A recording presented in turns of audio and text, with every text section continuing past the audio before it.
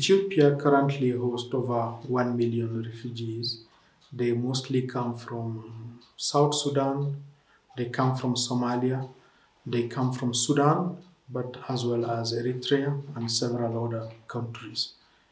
The Ethiopian government and the people of Ethiopia have been extremely generous.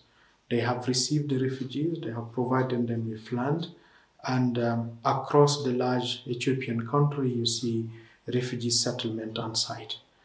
UNDSS plays a critical role.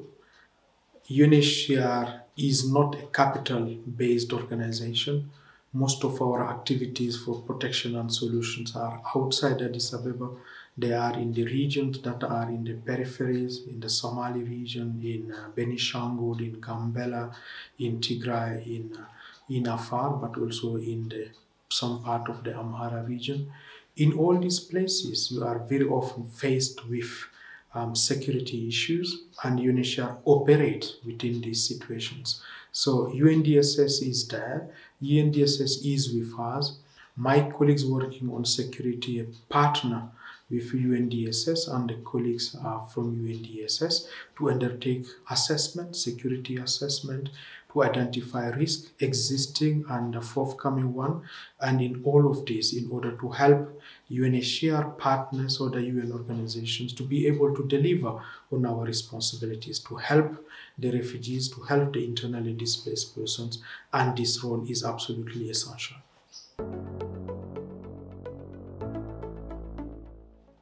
The IAM security have a shared objective with the UNDSS in enabling program activities within the acceptable risk parameters. So we collaborate closely on information sharing, analysis, as well as coordination on field movements and operations. We have been very lucky to have a pragmatic UNDSS leadership in country.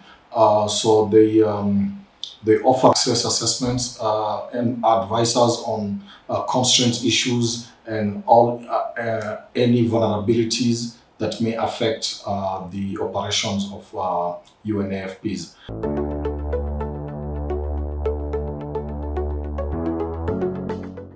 How is UNDSS supporting all of these humanitarian operations in the country? Most of these areas, before any operation takes place, it's important that from UNDSS perspective, we have a proper analysis done of the security situation so that we can provide adequate advice to the various humanitarians in the country. And to do that, we have to conduct joint security assessments. We don't do it alone.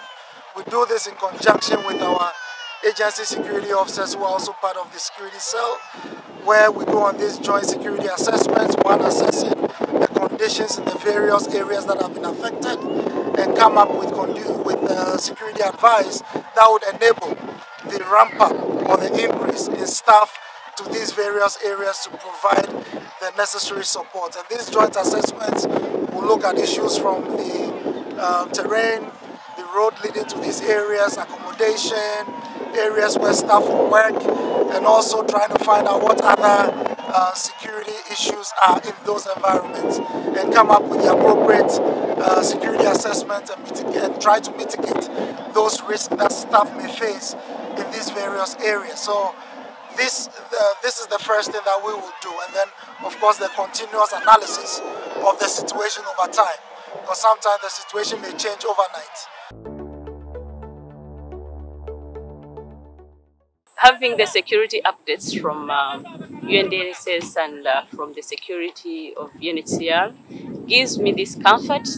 For example, when I'm going to the field, I'm sure that the assessment has already been done, and once it is done, I'm sure that it's safe for us to go beforehand. So that gives me the comfort to work in this hard area because of the security updates that we get and the advice that is given by the security, the operation or the UNDSS. Security in general ends up being an expensive venture, and it requires adequate investment.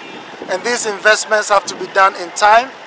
Why? Because it takes time to get the appropriate logistics in place, i.e. appropriate vehicles, appropriate communication equipment, and appropriate staffing, both national and international.